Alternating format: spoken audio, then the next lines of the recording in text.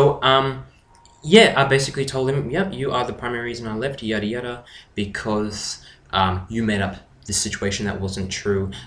This particular, and he's like, you know, oh, how do you know it wasn't true? How do you know it was a lie, etc. You know, give proof. And it's like, yeah, I'm really gonna stand here and argue with you when I'm not actually working at your company anymore. You're a terrible company that underpays people and treats them just as horribly. Anyway. And so basically, yeah, he turned around and disowned me, and it's oh he turned around and said, you know, you send me messages all the time saying that, you know, you miss me, that sort of thing. And I'm like, I do, like, you just that's the effed up part. I was like just I didn't say this, but like I'm saying it to you guys, despite how much I went through with this, and this just goes back to my issues with my first boyfriend and that sort of thing. But despite how much BS this guy put me through, and I left the company because of him, at the end of it, I still considered him like an important person in my life. Like, that's effed up. I just, I can't, what is wrong with me?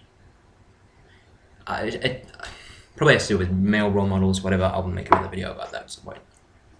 So anyway, so yeah, I turned around to him and I said, you are important to me, and I do, I value you, you're still an important person in my life. He walked off, and it's like, he basically disowned me. He's like, nope, not after today. And he goes, I said to him, this isn't, we're not done with this conversation. We're going to continue this conversation at some point.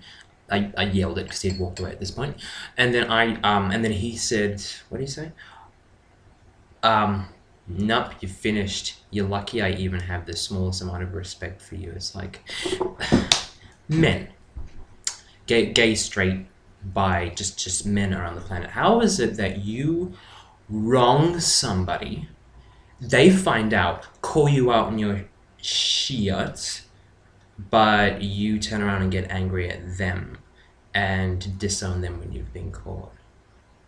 And people wonder why I have like such massive issues with men. Like, how does that work out? Like, integrity means you say what you mean, and you do what you say, and you like, come on, you don't say something or do something unless you mean it.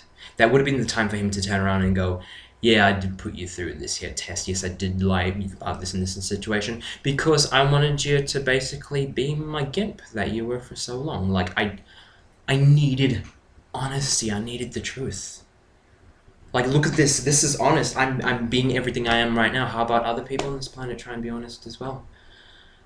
I'm not saying dress up like me. I'm saying if you own your actions. You're like 40. Good God. So anyway, I was supposed to stay because I was still supposed to talk to other people. I got up and left. Okay, I'm blabbing on, so I'm going to sum this up. Basically, now his sibling who he works with is not on speaking terms with me, and that was like my boo-boo. Like, we were so close. Friend gone. The friend that actually told this to him is apparently now too close to him that she just went and all the other friend, the two friends just went and rattled off. Gone. The sibling of that friend gone. His best friend who I was close with, gone. Just all these friends are just dropped, and I can't like, that was my friends. That was my friends. I was on holiday just recently in Africa. I came back. And I was like, oh God, I miss my friends.